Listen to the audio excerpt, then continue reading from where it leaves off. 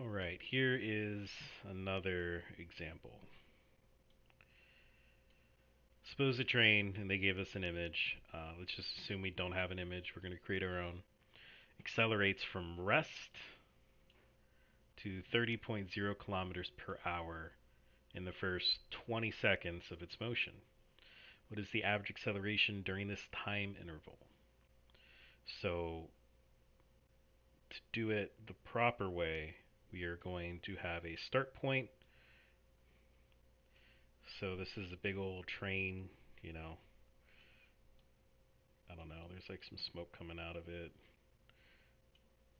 It's got a bunch of wheels, you know, caboose and all that other stuff. Anyway, this is the starting point. What is our starting position? X0, right?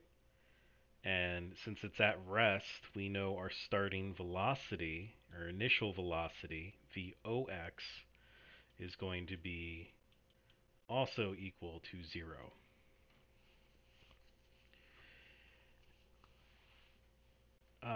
I guess it's important to note that the figure they gave us, I think it was. Anyway, we're going to do it this way. Plus is going to be over here, minus is going to be over here. That's our coordinate system. This train is accelerating from rest at 30.0 kilometers per hour, or from rest to kilometers per hour, 230 rather. So this is the time interval we are focused on. From start to here, right? That is going to be our time interval of 20.0 seconds. Our final velocity, or our velocity at this time, right, is going to be 30.0 kilometers per hour.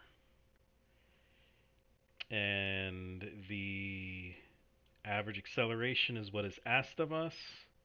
What is the average acceleration during this time? Well, we don't know. We're going to find out. So that's just like the basic setup. I think we're assuming constant acceleration here. So we'll just have relatively even spaced. Yeah, something like that. All right. So we got our picture drawn. We got our locomotive. We got our starting position. We got our ending position as far as what we're looking at. We got our time labeled. We got our final velocity or our velocity at this time labeled. Our initial position, our initial velocity. Things that we don't know. What are our unknowns? We don't know our acceleration. We don't know the distance traveled, right? Not that that's asked of us yet. Keyword yet. Um, and we don't know. No, I think that's it. So if we bring up our equation sheet,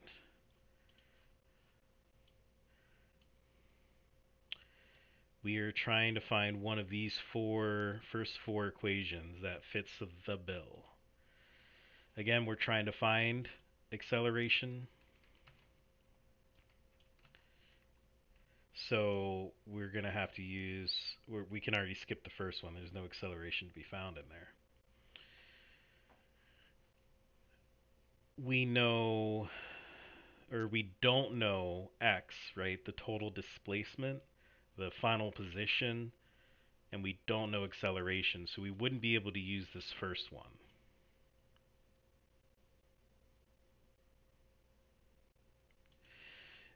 This next one, however, has Vx, right? That's our final velocity is going to equal our initial velocity. Well, we have both of those plus acceleration of x. We're trying to find that. And time. Well, we got our time. So that's going to work out beautifully. We're going to go ahead and paste that in here. Again, if you're not familiar, write it out. Makes it really easy.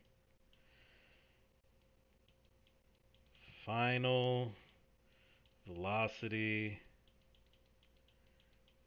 of x. Initial velocity of x. It's going to be plus our acceleration. You got it, of x. And that is going to be multiplied by time. So if you're not familiar with using these variables or what they are, say it out loud, write it down, literally do exactly what I'm doing with paint or on paper. Label them out until you're comfortable. And then from here, we can plug and play, really. Our final velocity we know is 30.0 kilometers per hour. And that's going to equal our initial velocity, which is 0, plus our acceleration. We don't know what that is, but our acceleration of x, and that's going to be multiplied by time, which is 20 seconds.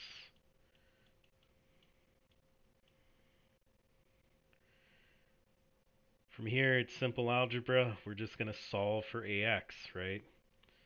This basically doesn't exist because it's 0. Acceleration of x times 20 seconds. To isolate that, we're going to divide each side by 20 seconds. Those cancel out. Divide this by 20 seconds. Or, sorry, 20.0 seconds. Now, to rewrite it, you should have the acceleration of x is going to equal 30.0 kilometers per hour over 20.0 seconds. Now,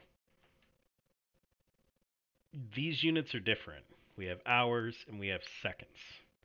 Also, remember acceleration should equal meters per second squared. Not kilometers, right? Per hour. That doesn't work. So we have to use a little dimensional analysis for this. There's a bunch of different ways you could do it, but what I recommend is instead of trying to combine them all and getting crazy, we only like crazy on the weekend, right? 30 kilometers per hour.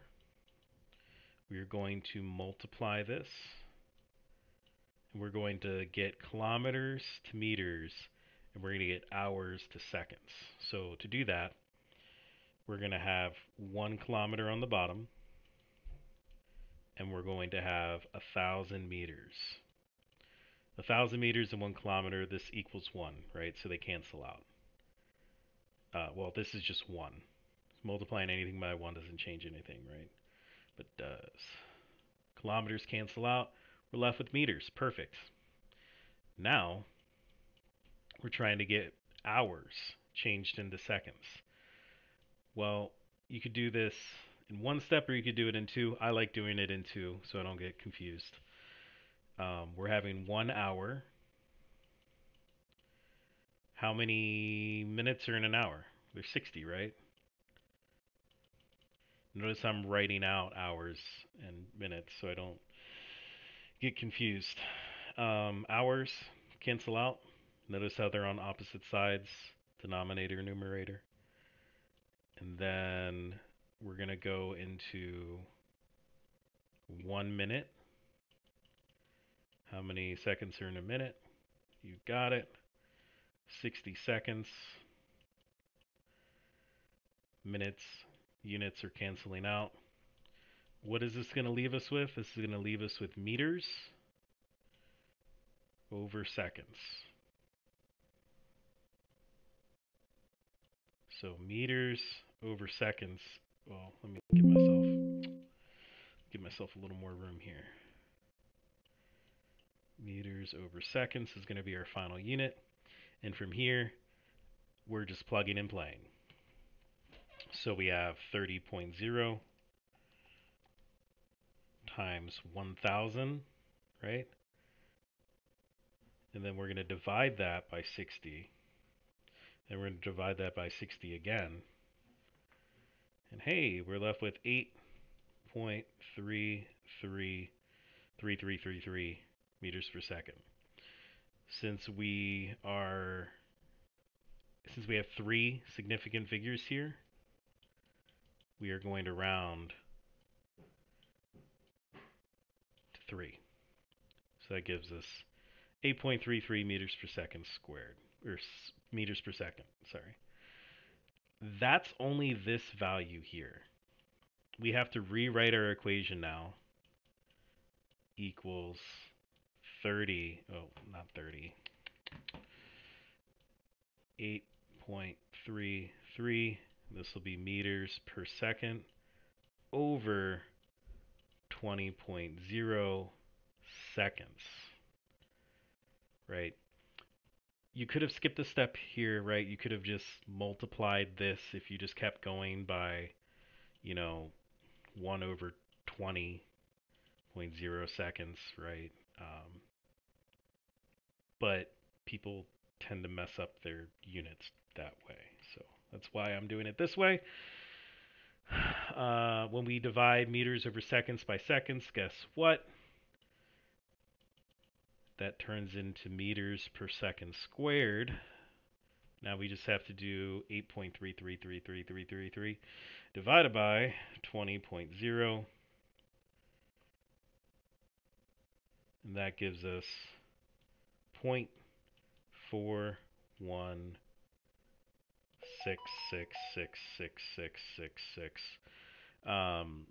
Since we only have three significant figures in both the numerator and denominator, we'll end up rounding it to 417. 0.40.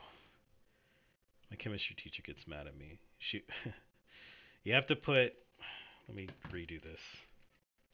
You have to put a 0, then a decimal. 417 meters per second squared. That is our final answer. Let's see how we did. Train's accelerating. Derp, derp, derp, derp, derp. So, yep, they identified their knowns. VO, that's the initial velocity, is 0 because it starts at rest. The final velocity is given to us, 30 kilometers per hour, and the change in time is going to be 20 seconds. From 0 to 20, 20 minus 0, 0, or 20. They calculated the change in velocity, which again is 30 minus 0, which gives you positive 30. That's a step I forgot that I really need to. Is there a problem? Jeez. Need to get in. But again, they got the same thing we did. 30 kilometers per hour over 20 seconds. Since the units are mixed, they decided to use dimensional analysis. They used scientific notation here, and they did it in 3 steps. They just kept 20 seconds on the bottom. They multiplied kilometers over meters, 1,000 meters, or 10 to the 3. That's going to give them their meters. And then they took hours at the top and multiplied it by 3, because there's 3,600 seconds in an hour. They didn't do minutes, 2 seconds. They just did it all in one. Props to that. That gives them their meters per second squared. Or sorry, that gives them their meters per second at the bottom. Since there's 3,600 seconds at the bottom and that's multiplied by 20 seconds, that's where they got their seconds squared on the bottom. Remember, that can be written as 0.417 meters over seconds squared. Same thing. But they got the same thing. Looks like they rounded correctly as well. Yeah. And now we're gonna, I mean, we could do the same thing with the other one. Are they doing anything differently? Slows to a stop from a speed of 30.0 kilometers per hour in 8 seconds. What is the average acceleration while stopping? Okay, we can do this one. This is just a little bit different. Same thing, only a little different.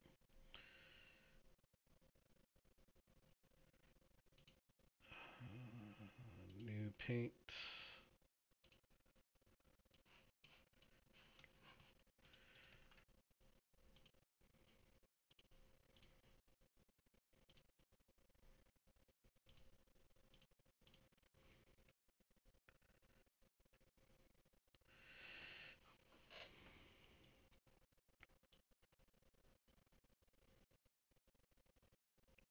So here we're saying, suppose that at the end of the trip, the train is in this figure slows to a stop from a speed of 30.0 kilometers per hour in 8 seconds. What is the average acceleration while stopping? Well, we know we got a train. Draw the smokestack first. Pollution, coal, yay. Um, so bad at drawing. Bunch of wheels. It's going this way, and it will eventually stop here. Um, as it's traveling, though, this is where the velocity is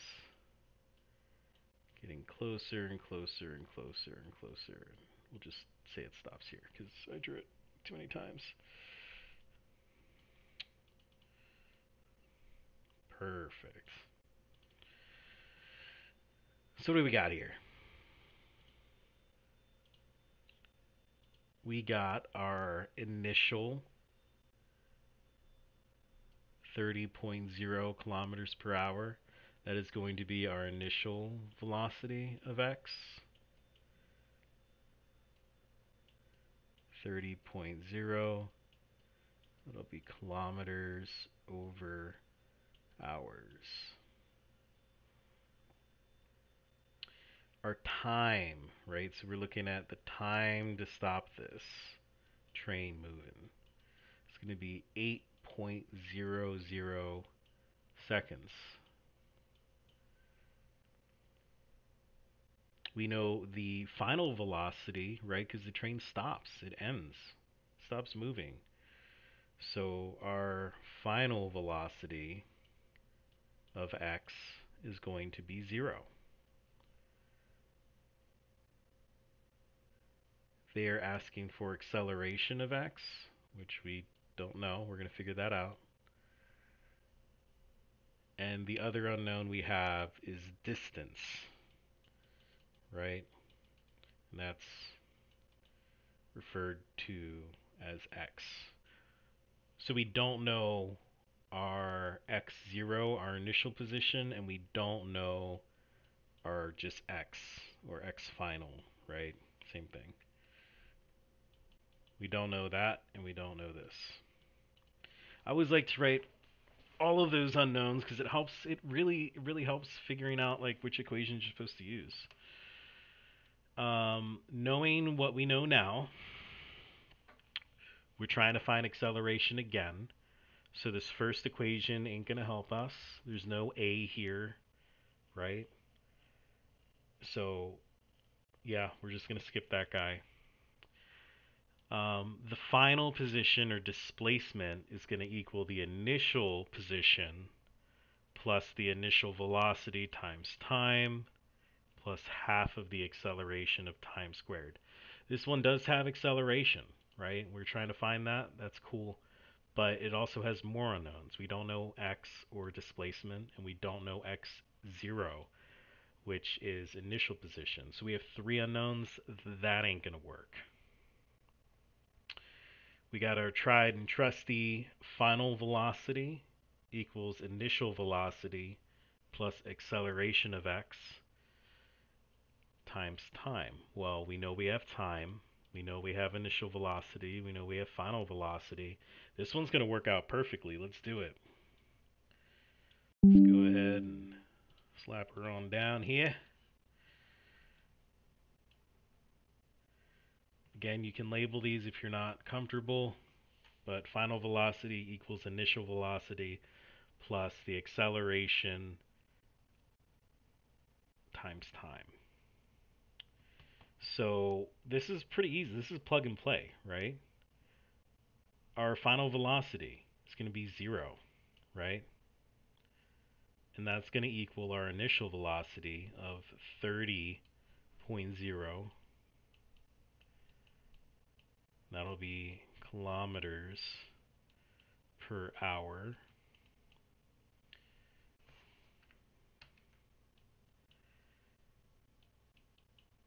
plus acceleration of x. Guess what? We're trying to find that. Times time. We're supposed to put check marks here. We know, we know, we know, we don't know. Anyway. Oh, and then time, right? We know time. Why did I do that?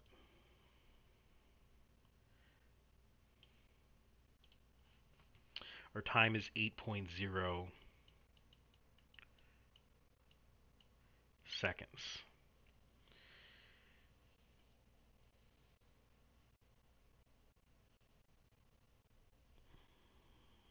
Algebraically solving, we need to isolate AX, right? To do that, we're going to subtract 30.0 kilometers per hour to both sides.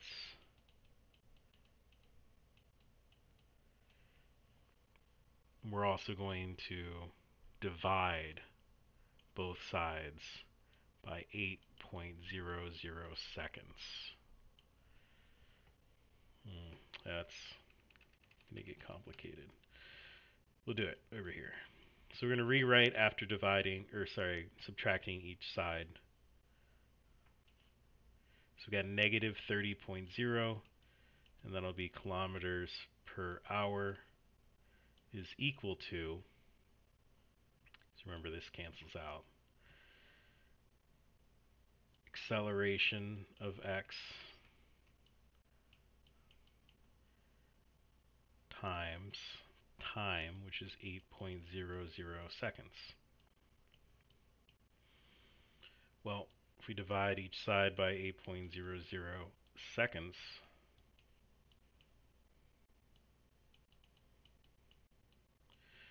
we are left with a of x, or not a of x, it's functions.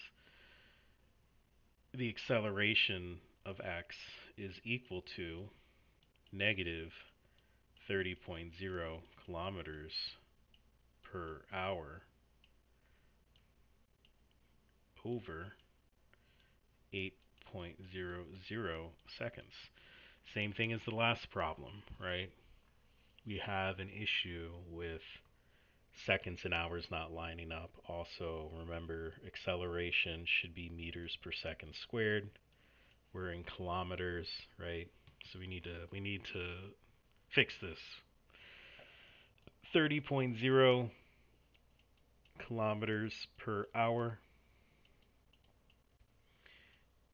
Oh, remember that same thing can be written as like 1 hour, right?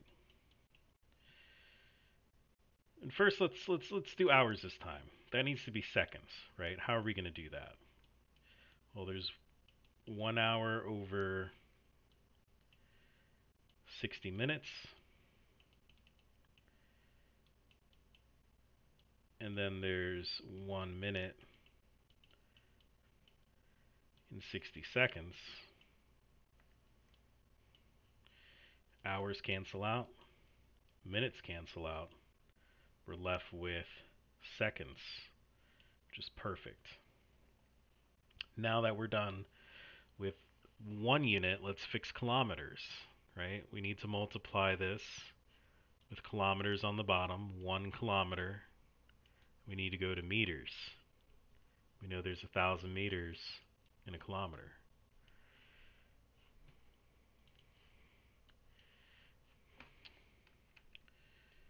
So now kilometers cancel out and we're left with meters.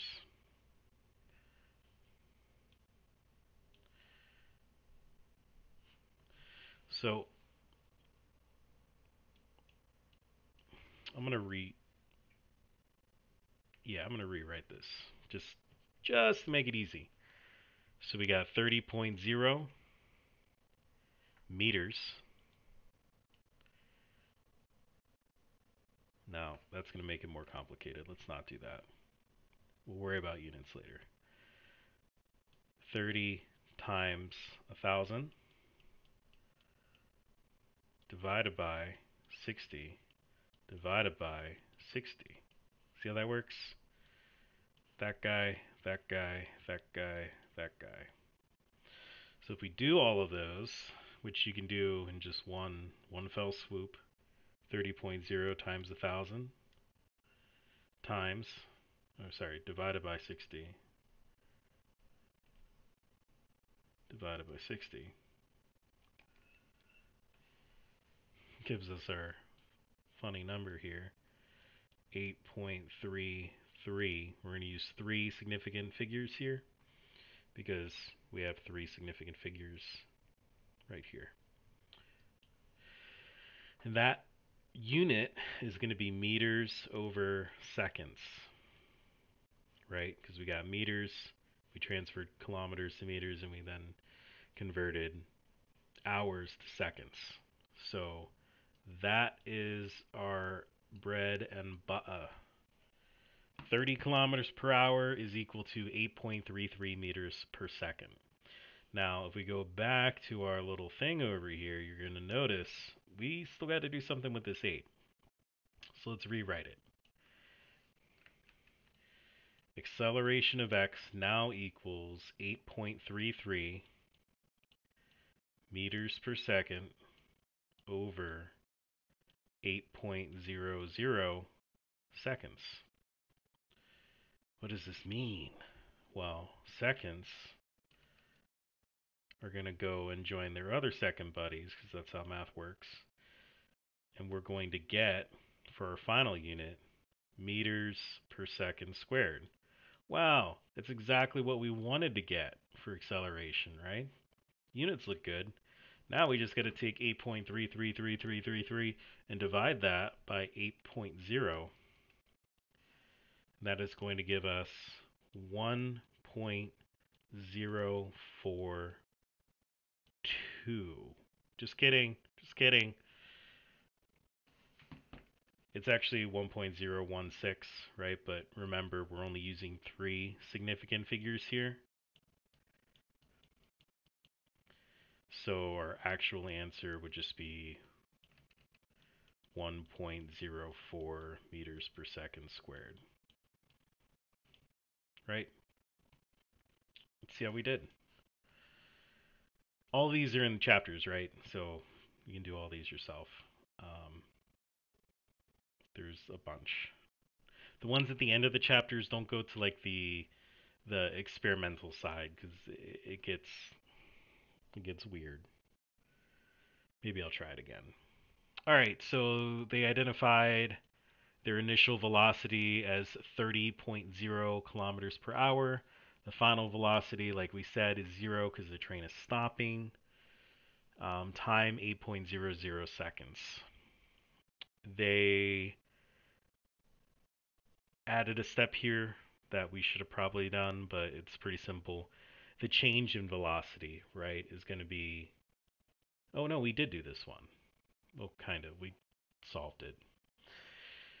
The final velocity minus the initial velocity. So the final velocity being 0 minus the initial velocity 30 gives us the negative 30 kilometers per hour. They're using average acceleration equals velocity over time. Yes, but the equations we used came from our sheet, and we'll kind of get into that a little bit of how it's evolved, right? Because you're just algebraically changing. Like you could do the change of t equals the change of v over the average acceleration. It's just changing where the variables are. But essentially, they got the same setup as we did. Negative 30 kilometers per hour over 8 seconds. They had to convert it to meters per second, and they ended up getting negative 1.04. So that's a step we actually missed. If you see, I put negative 30 kilometers per hour here, but I didn't in my conversion, and I lost my negative sign. So that is something to be careful of.